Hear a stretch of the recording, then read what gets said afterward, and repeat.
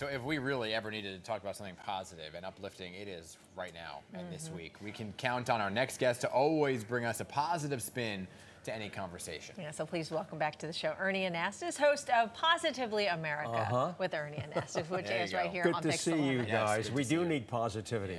Yeah, you know, great to and see there are a you. lot of good things we can talk about. I mean, this week on the show, I'm interviewing Gary Sinise. What a great actor. I mean, you remember him, Lieutenant Dan? Forrest Gump, You know, when he was in Forrest Gump. You know, it changed his life. He decided that he wanted to really help veterans and first responders. He created a foundation. So he goes out there, he entertains, he performs, but he raises money to help build communities and help these people.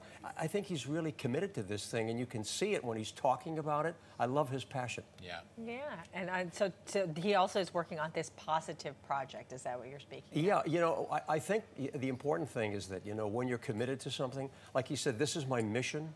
I mean, it changed. He never wore the uniform. Right. No. But he was an honorary Marine. Yeah. He's very proud of that. So he feels that, you know, he's doing something to help people to understand that veterans have given so much.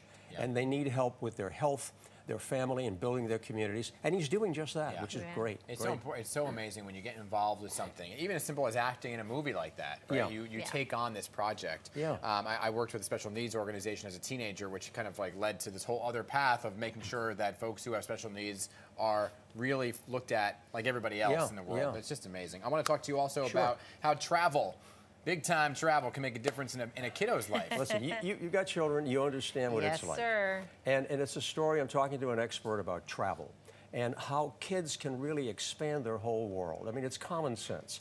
They go somewhere, they see what it's like, they learn about culture, they understand more about what's going on, and later in life, it expands their idea of being able to understand other people's opinions and viewpoints.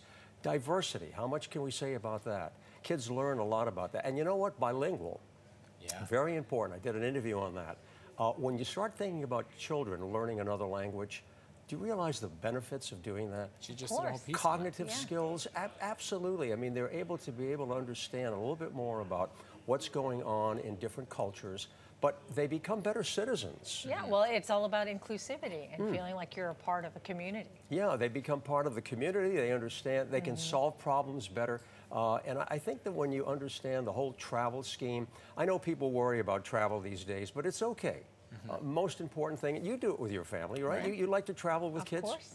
Do they come back and say, hey, I learned something new, and they start speaking a different language maybe, or a couple of words? We've not gone that far yet. But I'm trying to get her to speak a couple words first. She's a little too young. But yeah, I mean, hopefully that's the idea eventually. Yeah, and I think all of the programs, you know, that we're doing really focus on lifestyle, family, and relationships, and finding solutions to problems. So I'm going to say to you with different languages, buenos noches, buenos dias, calimera, buongiorno, right? Kamusta ka? That's in Tagalog. I like that very much. There you Good go. seeing you guys nice. always. Always good to see you, Ernie. Looking forward to this week's show, okay?